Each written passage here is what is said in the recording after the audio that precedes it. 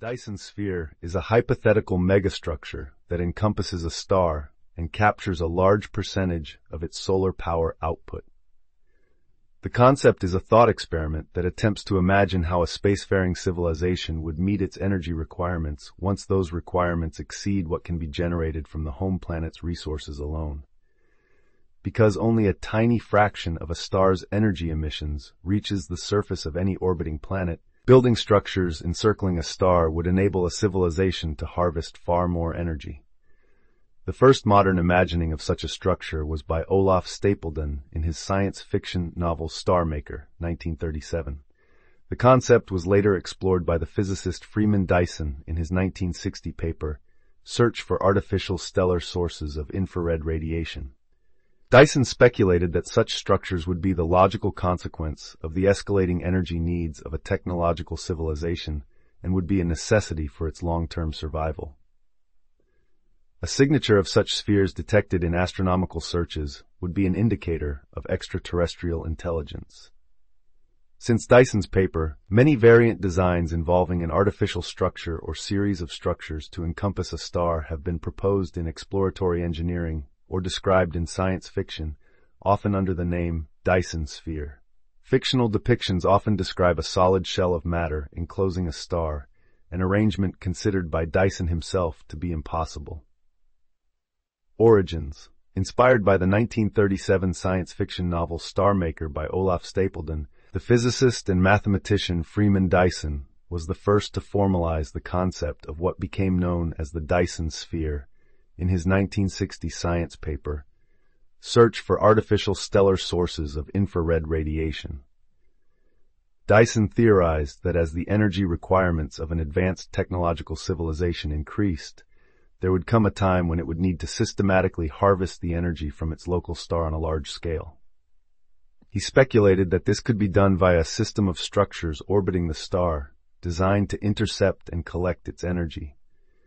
He argued that as the structure would result in the large-scale conversion of starlight into far-infrared radiation, an Earth-based search for sources of infrared radiation could identify stars supporting intelligent life. Dyson did not detail how such a system could be constructed, simply referring to it in the paper as a shell, or biosphere.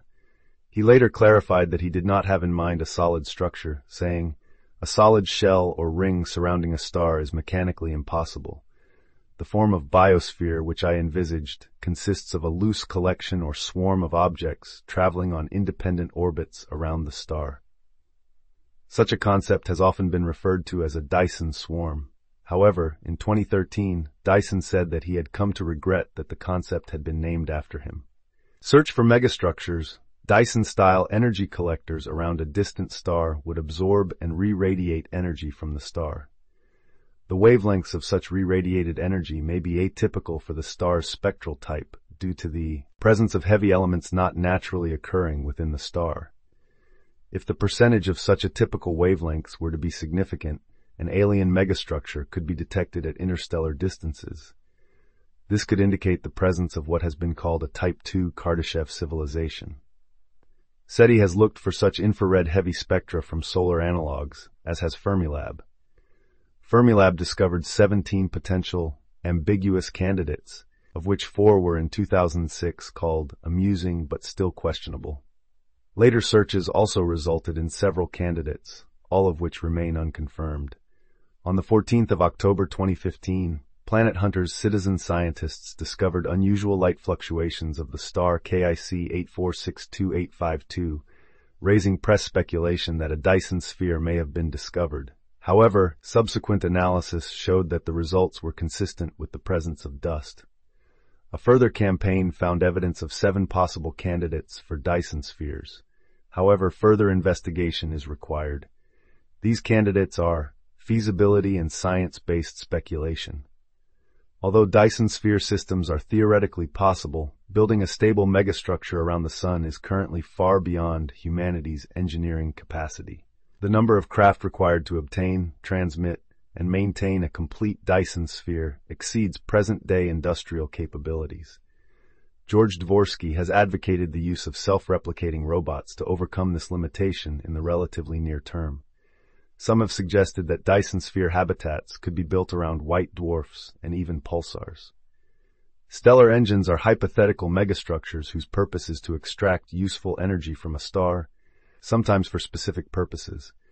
For example, Matryoshka brains have been proposed to extract energy for computation, while Shkotov thrusters would extract energy for propulsion.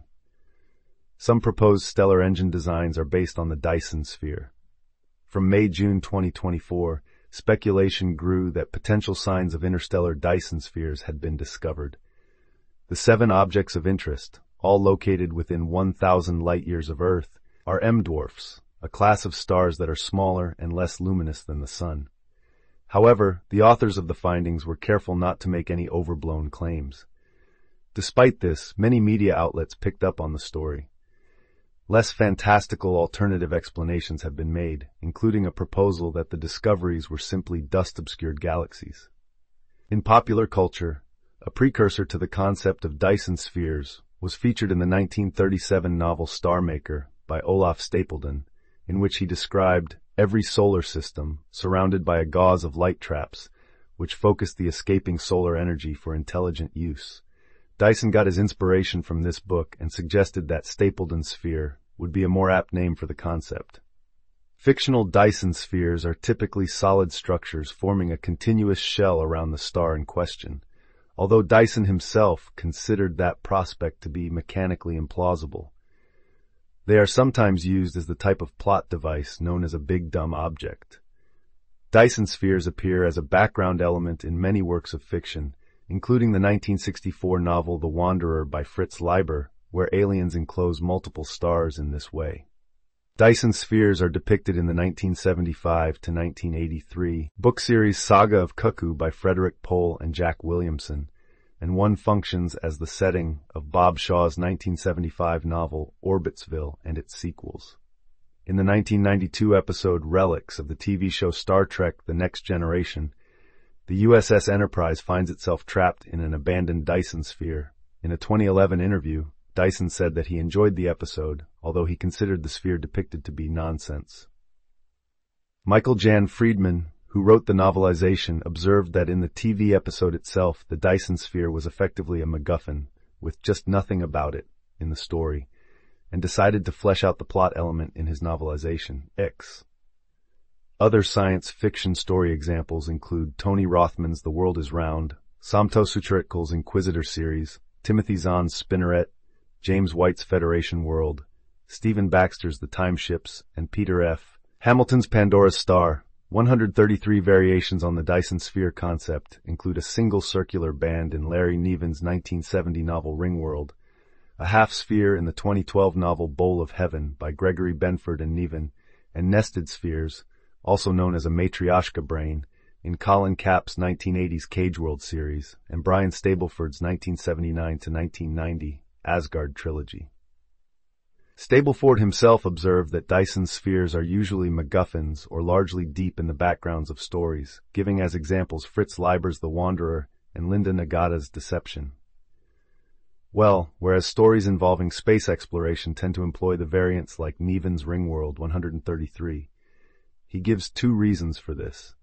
Firstly, that Dyson spheres are simply too big to address, which Friedman also alluded to when pointing out that the reason that his novelization of Relics did not go further into the sphere was that it was only 400 pages and he had just shy of 4 weeks to write it. And secondly that, especially for hard science fiction, Dyson spheres have certain engineering problems that complicate stories. 133. X in particular, since gravitational attraction is in equilibrium inside such a sphere, per the shell theorem, other means, such as rotating the sphere, have to be employed in order to keep things attached to the interior surface, which then leads to the problem of a gravity gradient that goes to 0 at the rotational poles. 133. Authors address this with various modifications of the idea, such as the aforementioned Cage World nesting, Dan Alderson's double sphere idea, and Nevin's reduced ring world discussed in Bigger Than Worlds, 133. See also Alderson disk, hypothetical artificial solar megastructure, Kardashev scale, measure of a civilization's evolution, Matryoshka brain, huge computer powered by a star's energy, Stellar engineering, hypothetical artificial modification of stars. Tabby's star, star noted for unusual dimming events. List of hypothetical technologies. Technology that could exist in the future, references. Further reading Gunn, Alastair, 2022, 1229. Dyson spheres, how humans and aliens could capture a star's energy. BBC Science Focus. Archived from the original on 2024-03-11. Retrieved 2024-03-20.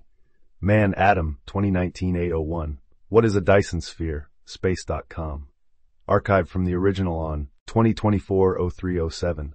Retrieved 2024-03-20. Schulzemach, Dirk, 2014-01-29. Dyson spheres, still missing, maybe impossible. Smithsonian Magazine. Archived from the original on 2023-09-28. Retrieved 2024-03-20. Stableford, Brian, 2004. Dyson sphere. Historical Dictionary of Science Fiction Literature. Scarecrow Press, p. 99. ISB